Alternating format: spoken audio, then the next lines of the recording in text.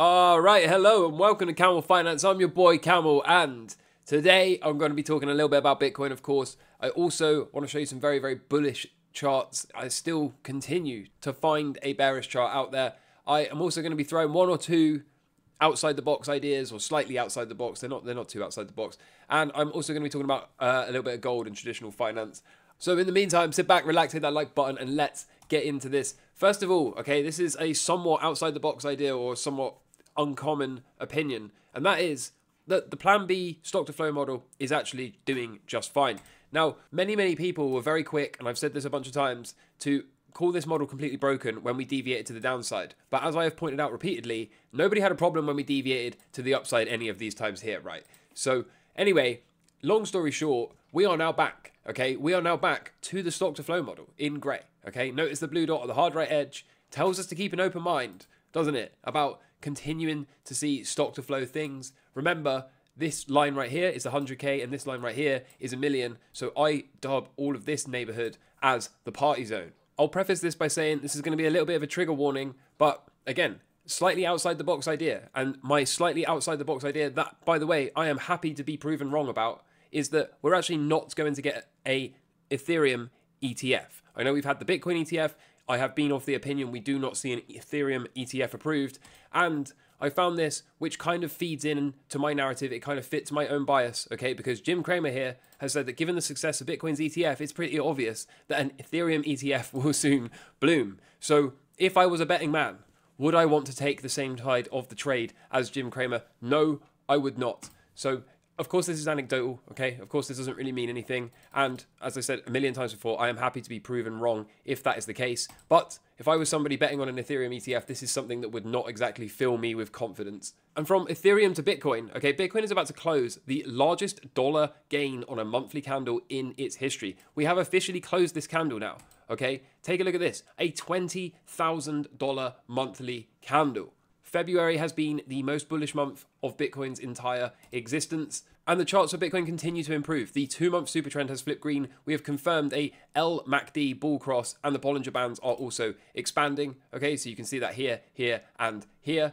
We also have apparently set a second angle of attack. Long-time viewers of the channel will be more than familiar with this. We've had this first angle down here, second angle appears to be being set, and typically a parabola finishes with a third near vertical angle. For now, as you can see from Tony the Bull, targeting the 1.618 fib extension gives us just shy of 160k Bitcoin. Not too shabby if you ask me. There is on-chain support for higher Bitcoin prices as well in the form of the MVRV. Last time we were at this level, it was the start of a cycle uptrend in November of 2020 with Bitcoin at just 16.7k. The price rose 2.4x in under 2 months. If you speculate the same thing will occur, that puts us just over 150k by April of this year. I've been saying it over and over and over again. People are not ready. People cannot comprehend that Bitcoin can indeed do Bitcoin things. Remember, Bitcoin is the bull of all bulls. This is what it does.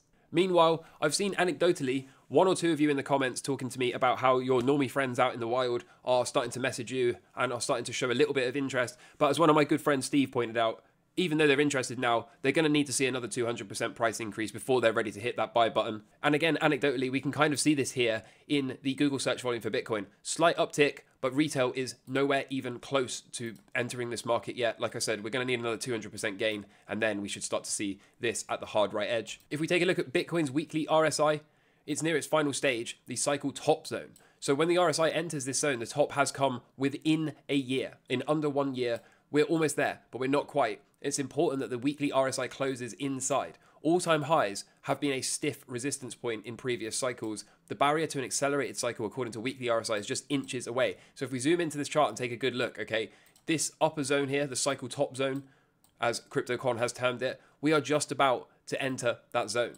Now, that does not mean the moment we touch it, we have to reject and price has to do this. Typically, we can remain overbought for longer than people are, generally speaking, ready for. So are we going to see something like this that corresponds with a parabola? Yes, that is what I have been speculating for some time now. And if we look left and ask what happened historically when we did something like this,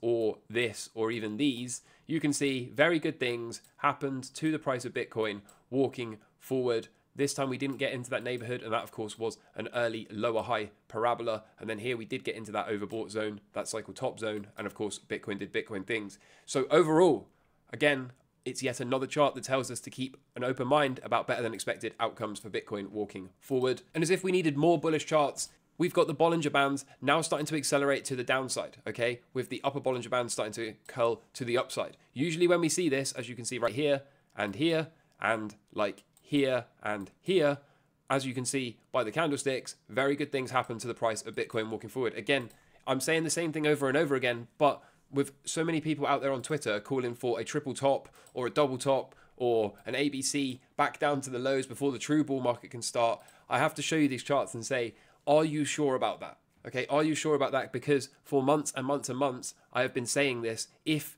prices to unfold in a parabola as I've been expecting it to do so, by the time we're up in this neighborhood, we are going to be able to look back with hindsight and say, this was probably one of the most obvious trades ever.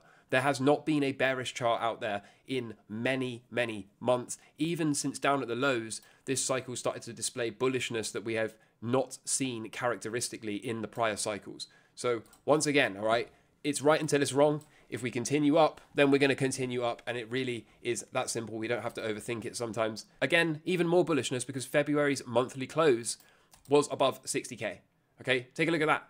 So we're now into price discovery. In theory, March's candle should close significantly higher. If that 20k candle is anything to go by, you know, we could be at 80, 90, even 100k within no time. Buckle up, boys, is absolutely correct. And as I was kind of alluding to yesterday, I know a bunch of people are somewhat unable to handle the fire. And by the fire, I mean the volatility in the crypto-related equities. But breathe a sigh of relief, okay? First of all, if you remember, we're going to be doing a deep dive tomorrow, as always. And of course, we'll spend a great deal of time going over the miners. But it's important to point out, as Henrik here has pointed out, Bitcoin is in the blue, and in the orange is Marathon, okay? Which just represents one of these crypto miners. Note the lag, okay? Bitcoin goes on full bore bullish parabola, first pullback, and it's not until that first pullback, or just before, that Marathon actually starts to enter a parabola, and at that point it catches up.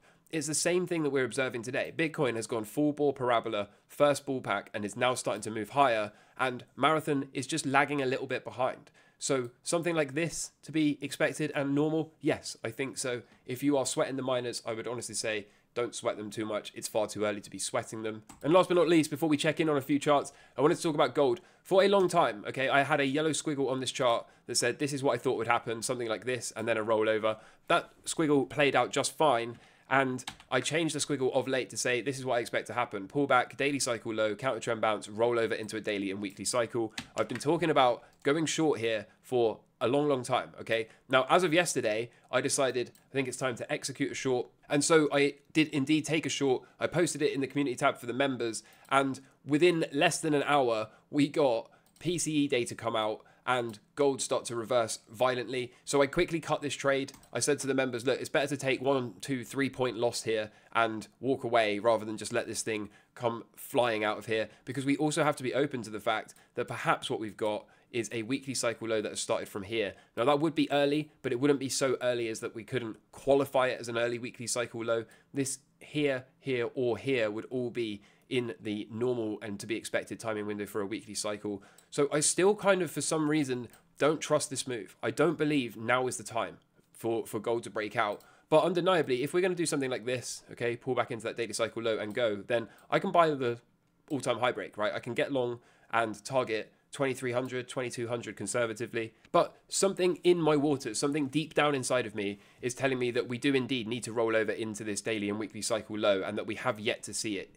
Now, I've drawn this blue downward sloping resistance line. You know, if we continue to break above this, then the thing is still bullish, right? So for now, I'm out the way, but I would be more surprised if we did this over the next week or so than if we did something like this, okay? That would make much more sense to me. So I'm still kind of sitting here neutral. I'm still not got a position. Like I said, we opened one very briefly and then I decided, no, let's pull the plug. Let's sit on the sides and wait, see what happens.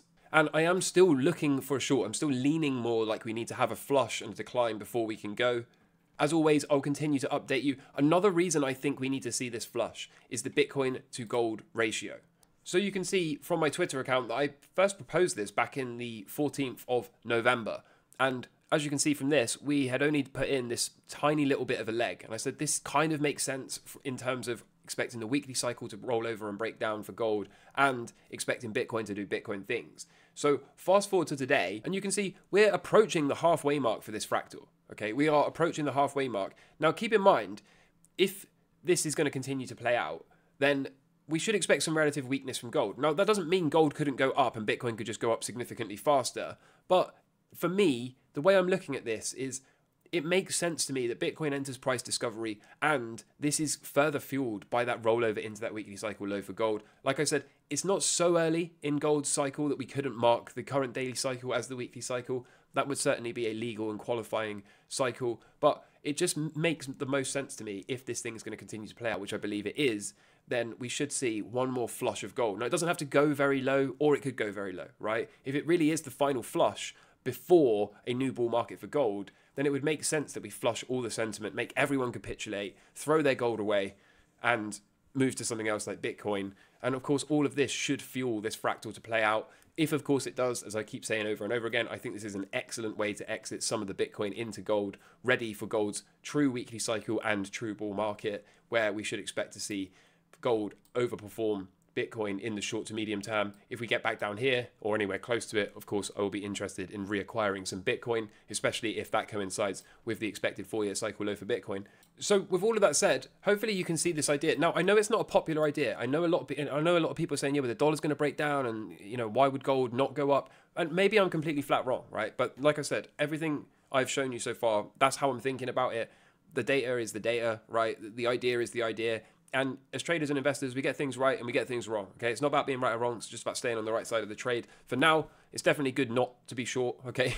We would have been losing money if we stayed short, so that's fine. And, Bitcoin is still doing Bitcoin things. And, if that Bitcoin to gold ratio is going to play, we'll have an exit strategy. So, as ever, one day at a time, see what the market can give. The stock market seems to be confirming that we have indeed got an early cycle low. And given where the weekly cycle is, kind of tells me to expect a top to come in the not too distant future, followed by a rollover into that daily and weekly cycle low. So I'm looking out for this. I also suspect the fact that we're getting late in this weekly cycle is also responsible in part for some of the relative weakness we're seeing in the crypto stocks. In a way, I would kind of like to see Marathon roll over one last time and get a back test of this blue range breakout. And if that was the case, then I'd be interested in adding along. And of course, if you're a member, I'll notify you of that. Either way, though, being patient seems to be the right call so far. And so as ever, we just continue to take this one day at a time, right? We continue to have full transparency over the trades, and we continue to just stay on the right side of the market based on TA alone.